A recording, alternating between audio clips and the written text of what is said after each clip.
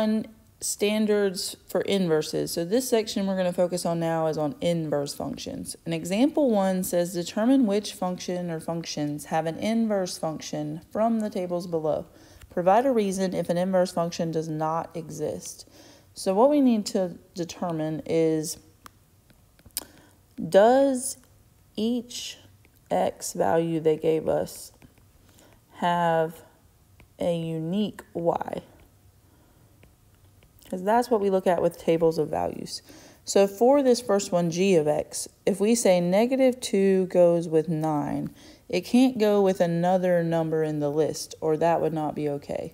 But that's the original function.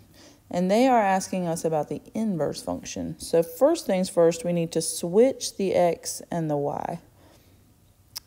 So the inverse for g of x is if we take them and we switch them.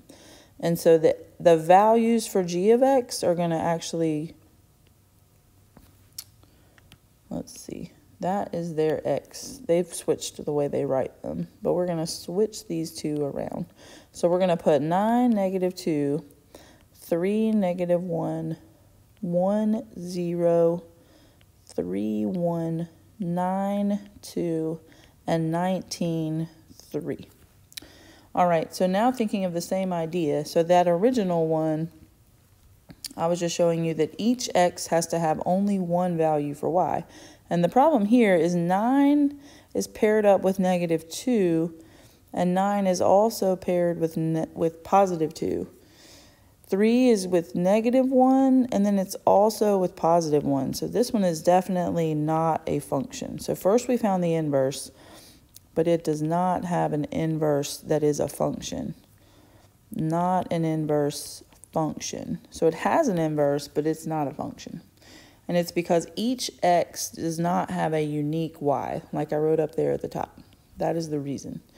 So for the next one, let's switch x and y. So the inverse of h of x is to just make a new table and switch these values. So for -12, it goes with -2. -9 goes with -1. -6 goes with 0. -3, 1, 0, 2, and then 3, 3. So for this function, we don't have any values of x that repeat, so it shouldn't be a problem to show that it is a function. So the inverse of h of x says -12 goes with -2, and there's nowhere else that we see that -12 goes with a different number.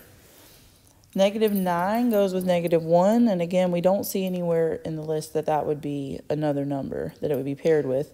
And then it keeps going down the list. So each one of these values does have a unique y. So that means this one would be a function. So let's just say yes. And move on to the third one.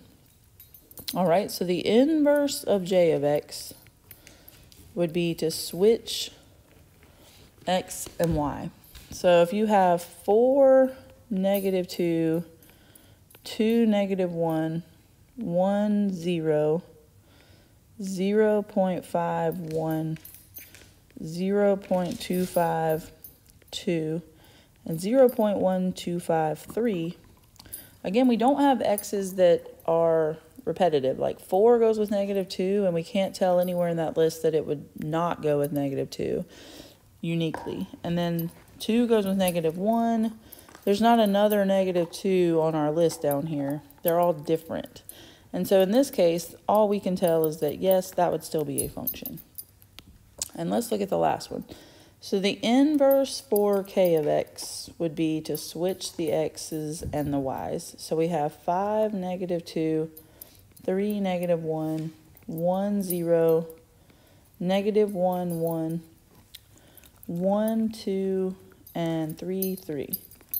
So for this one, we can tell that 1 is paired up with 0, and then 1 is also paired up with 2. So we would say, no, this is not an inverse function.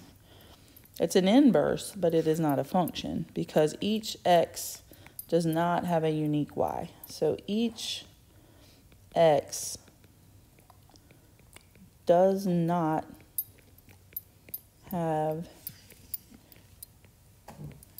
a unique y. All right, so that's it for example 1.